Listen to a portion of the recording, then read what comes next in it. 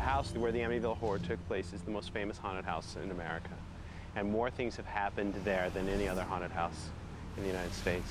And so what we want to do is tell the true story of what has happened in that house and the horrifying things the family had to endure when they moved in there. I believe that houses definitely have residual energy in them. In a case such as the Amityville house, I think that having 6 murders take place there quite brutally, I think that there was a profound amount of malevolent and dark energy that was still lingering in the house when George and Kathy Lutz and family moved in there. So I think that they were driven out by this malevolent energy, and that was our opportunity to showcase that in the movie. Before doing this movie, I believe that there's a lot of truth in what the Lutzes went through. And afterwards, my opinion stays the same. I was just playing a role. I never got too involved in the supernatural in the house that we were filming in. My opinion stays the same, and that is, if they said it happened, I believe it happened. The thing about ghost stories is they're perennial things, and I don't think you have to believe in them to get the value from them.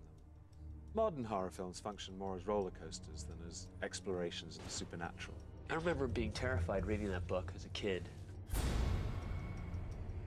It's been said that a horror film is only as good as its monster.